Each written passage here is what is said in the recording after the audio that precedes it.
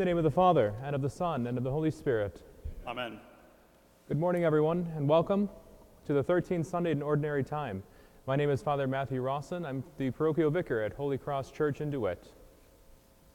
The Lord be with you. And with your spirit. Aware that we are called to be disciples of the Lord, let us acknowledge our sins and so prepare ourselves to celebrate these sacred mysteries. Lord Jesus, you call us to follow the path of discipleship. Lord, have mercy. Lord, Lord, have have mercy. mercy. Christ Jesus, you call us to walk with you on this journey of faith. Christ, have mercy. Christ, have mercy. Lord Jesus, you show us the way to new life. Lord, have mercy. Lord, have mercy. May Almighty God have mercy on us, forgive us our sins, and bring us to everlasting life. Amen.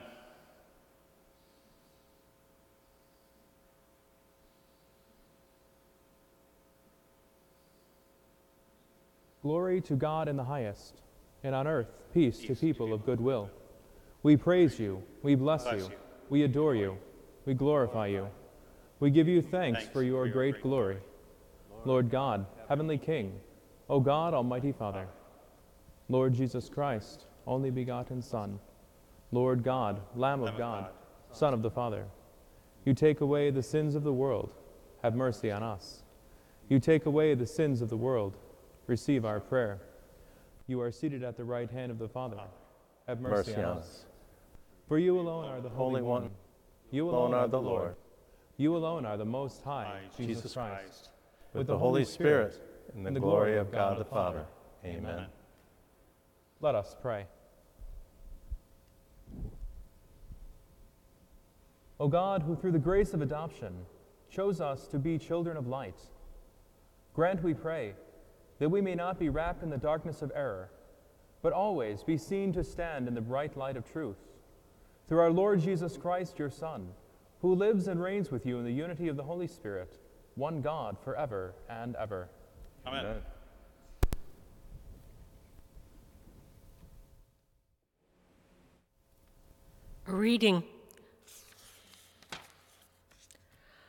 A reading from the first book of Kings. The Lord said to Elijah, "You shall anoint Elisha, son of Shaphat, of Abel-Meholah, as prophet to succeed you." Elijah set out and came upon Elisha, son of Shaphat, as he was plowing with 12 yoke of oxen. He was following the 12th. Elijah went over to him and threw his cloak over him. Elisha left the oxen, ran after Elijah, and said, "Please let me kiss my father and mother goodbye, and I will follow you." Elijah answered, "Go back. Have I done anything to you?" Elisha left him, and taking the yoke of oxen, slaughtered them. He used the plowing equipment for fuel to boil their flesh, and he gave it to his people to eat. Then Elisha left and followed Elijah as his attendant. The word of the Lord. Thanks be to God.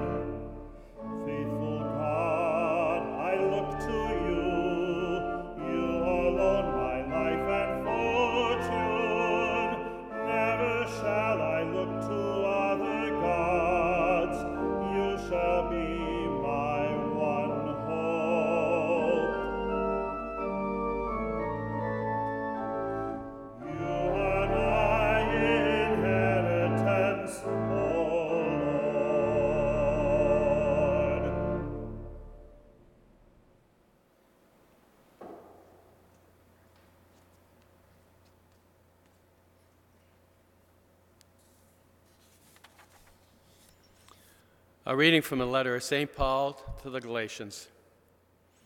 Brothers and sisters, for freedom Christ set us free. So stand firm and do not submit again to the yoke of slavery. For you were called for freedom, brothers and sisters, but do not use this freedom as an opportunity for the flesh. Rather, serve one another through love. For the whole law is fulfilled in one statement, namely, you shall love your neighbor as yourself. But if you go on biting and devouring one another, beware that you are not consumed by one another. I say then, live by the Spirit, and you will certainly not gratify the desire of the flesh. For the flesh has desires against the Spirit, and the Spirit against the flesh. These are opposed to one another, so that you may not do what you want.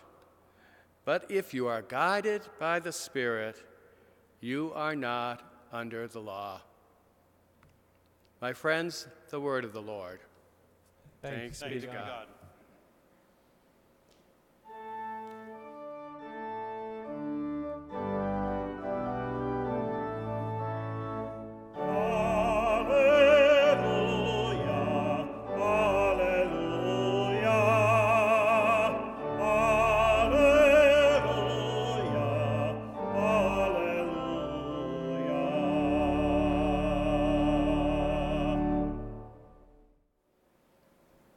The Lord be with you.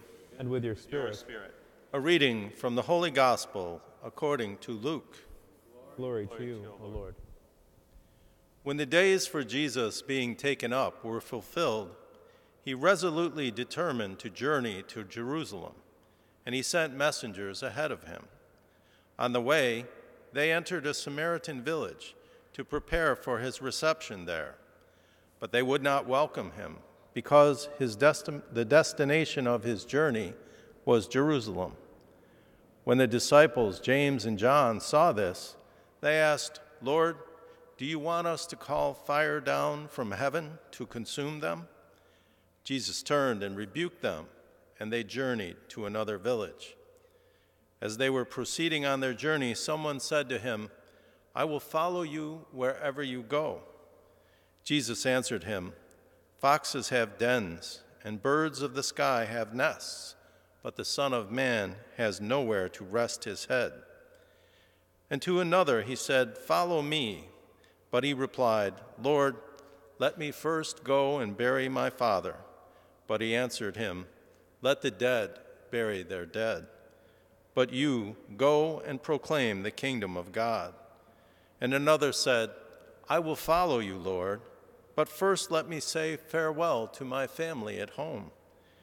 To him Jesus said, "No one who sets a hand to the plow and looks to what is left behind is fit for the kingdom of God." The Gospel of the Lord. Praise to Praise you, to you, Lord Jesus Christ. Good morning. Good morning. Today, our readings speak about discipleship. We always have a choice with God. He is all about free will because he wants us to make our own decisions about whether or not to follow him. Therefore, we can choose to follow him or we can choose to ignore him. And there will always be that choice for us.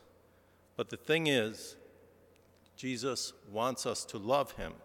He wants us to be one with him. He wants us one day to be with him in paradise. And that whole idea is an idea born out of love. And we all know that you can't force someone to love you. If you force them, then they will always be resentful of the fact that you force them. God gives us free will because he wants us to make our own decision. And that's why that freedom exists. So we can choose, just like the people in our readings chose. Elisha chose, and Paul chose, and so did the people that Jesus talked to. They chose to follow him, or they chose not to follow him. And the point is that once we choose to follow him, then we are set we are done with decision making. Jesus tells us anyone who puts his hand to the plow and looks to what is left behind is not fit for the kingdom of God. And that's the point, that discipleship is not an easy thing to follow, that we are always called to follow Jesus, to live the law of love. But the world calls us to live a different law. The world calls us to participate in the things that bring it down. Jealousy, envy, all those different things that are negative emotions. And when it comes time, our love will be shown in one thing. Can we forgive those who have wronged us? Can we overlook the things that have been done to us? Can we, as Jesus did on the cross, can we say, forgive them, they know not what they do? Because that is the essence of discipleship. That is the most important aspect of love. We can go and we can feed the hungry, we can give drink to the thirsty, we can clothe the naked. But ultimately, when it comes time to say no to our urges for jealousy, for anger, then that is where the love, the discipleship of Jesus is born out. That is where our decision has to be made, and that's where, if we put our hand to the plow, we cannot turn back.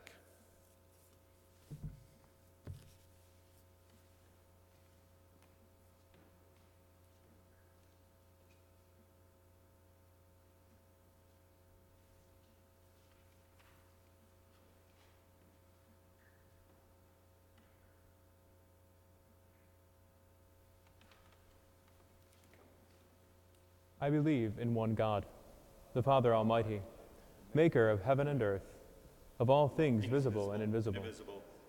I believe in one Lord Jesus Christ, the only begotten Son of God, born of the Father before all ages, God from God, light from light, true God from true God, begotten not made, consubstantial with the Father.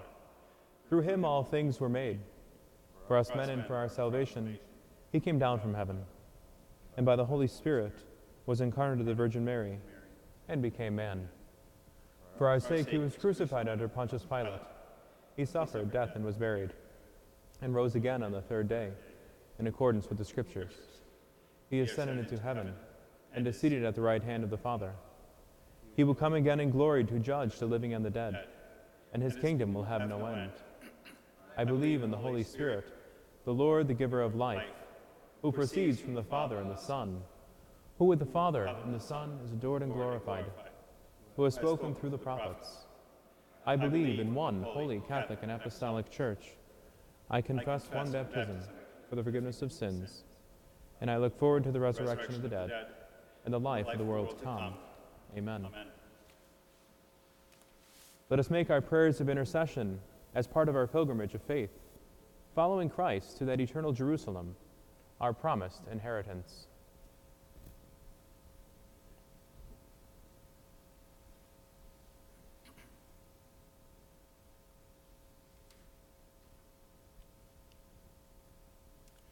Our response is, Lord, hear our prayer. For unity and peace within the Catholic Church on earth, we pray to the Lord. Lord, hear our prayer. For true liberty among the different peoples and nations of the world, we pray to the Lord. Lord, hear our prayer.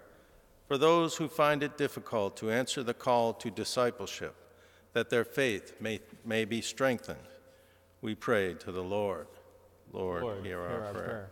For ourselves, that we be given greater courage in following the path of discipleship, we pray to the Lord. Lord, hear our prayer. For the eternal salvation of all the faithful departed, especially Carl Williams, for whom this Mass is being offered, we pray to the Lord. Lord, hear our prayer. God our Father, never let us look back on or hesitate as we journey toward the kingdom. May these prayers for others strengthen us in faith. We ask this through Christ our Lord. Amen.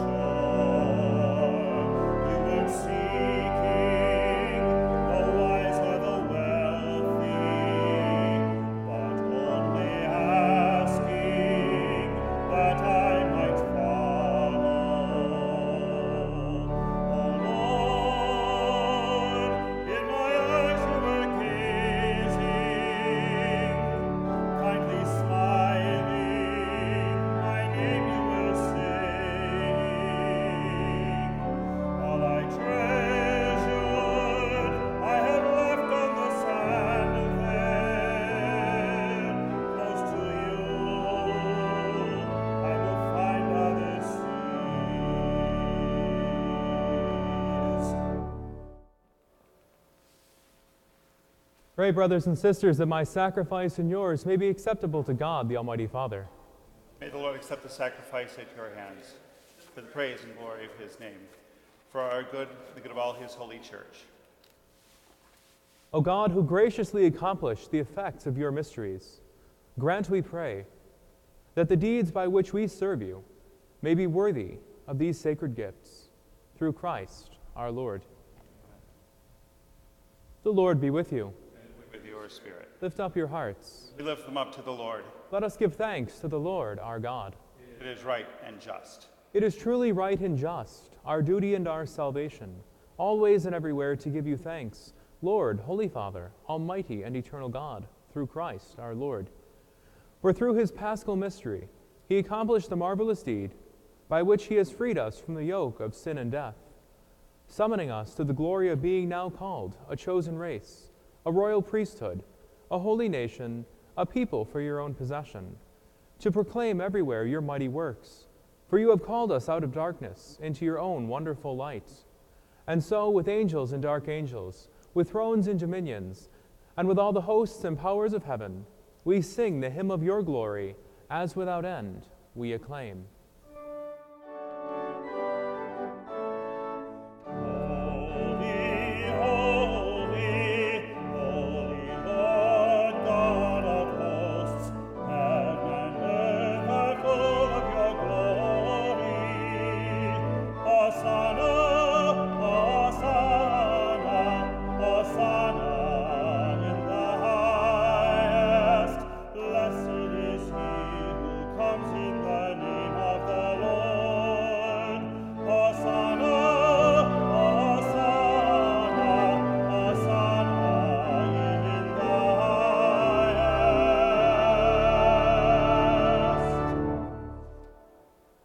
You are indeed holy, O Lord, and all you have created rightly gives you praise.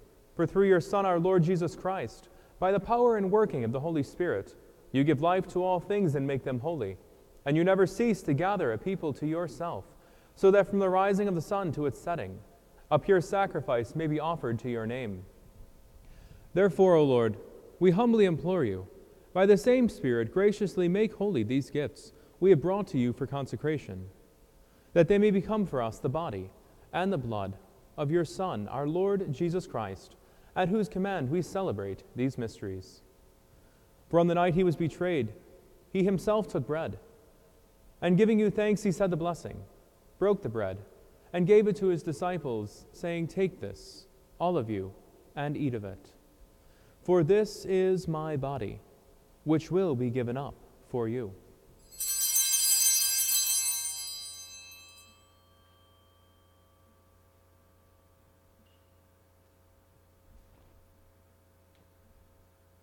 In a similar way, when supper was ended, he took the chalice, and giving you thanks, he said the blessing, gave the chalice to his disciples, saying, "Take this, all of you, and drink from it.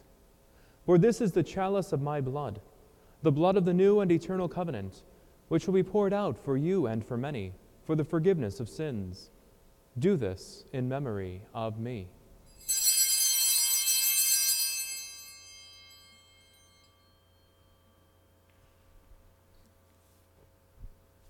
The mystery of faith.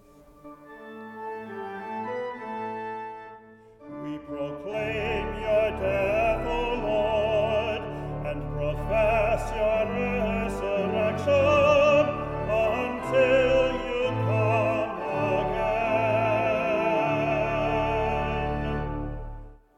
Therefore, O Lord, as we celebrate the memorial of your saving passion of your Son, his wondrous resurrection and ascension into heaven, and as we look forward to his second coming, we offer you in thanksgiving this holy and living sacrifice. Look, we pray upon the oblation of your church, and recognizing the sacrificial victim, by whose death you willed to reconcile us to yourself. Grant that we who are nourished by the body and blood of your Son, and filled with his Holy Spirit, may become one body, one spirit in Christ. May he make of us an eternal offering to you, so that we may obtain an inheritance with your elect, especially with the most blessed Virgin Mary, Mother of God, with blessed Joseph, her spouse, with your blessed apostles and glorious martyrs, and with all the saints, on whose constant intercession in your presence we rely for unfailing help. May this sacrifice of our reconciliation, we pray, O Lord, advance the peace and salvation of all the world. Be pleased to confirm in faith and charity your pilgrim church on earth, with your servant Francis our Pope and Robert our Bishop, the order of bishops, all the clergy, and the entire people you have gained for your own. Listen graciously to the prayers of this family, whom you have summoned before you. In your compassion, O merciful Father, gather to yourself all your children scattered throughout the world. To our departed brothers and sisters, and to all who were pleasing to you at their passing from this life, give kind admittance to your kingdom. There we hope to enjoy forever the fullness of your glory, through Christ our Lord, through whom you bestow on the world all that is good. Through him and with him and in him, O God, Almighty Father, in the unity of the Holy Spirit, all glory and honor is yours forever and ever.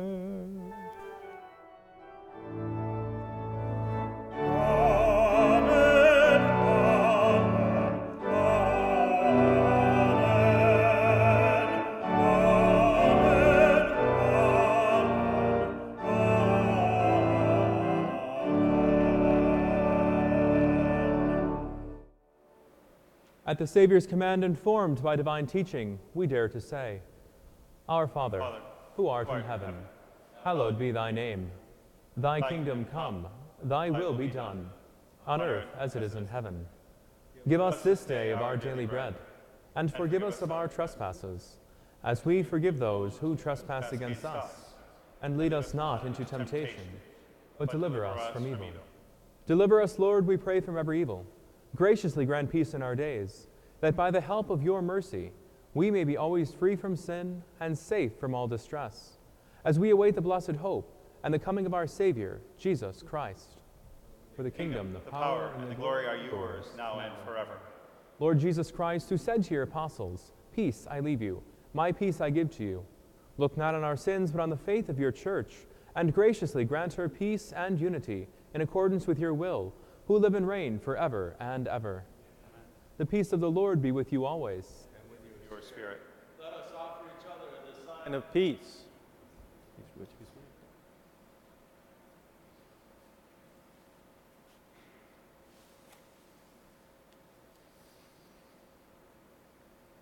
Lamb of God, you take away the sins of the world. Have mercy on us. Lamb of God, you take away the sins of the world. Have mercy on us. Lamb of God, you take away the sins of the world. Grant us peace.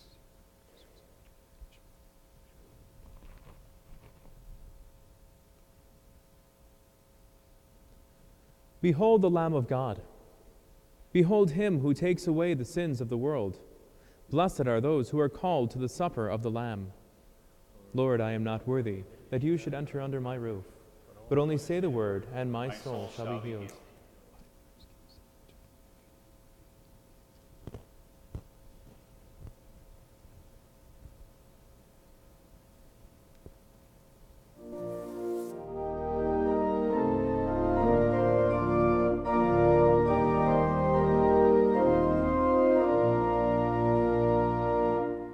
As the bread of life is broken, the cup of love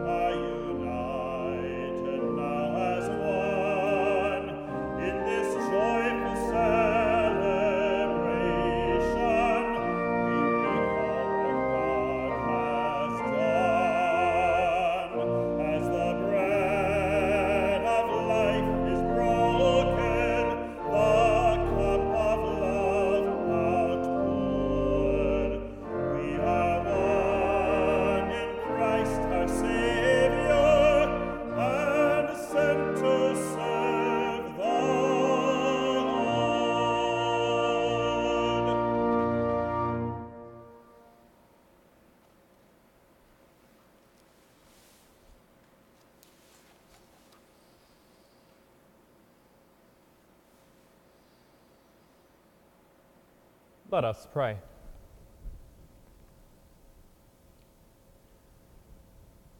May this divine sacrifice we have offered and received fill us with life, O Lord, we pray, so that bound to you in lasting charity, we may bear fruit that lasts forever.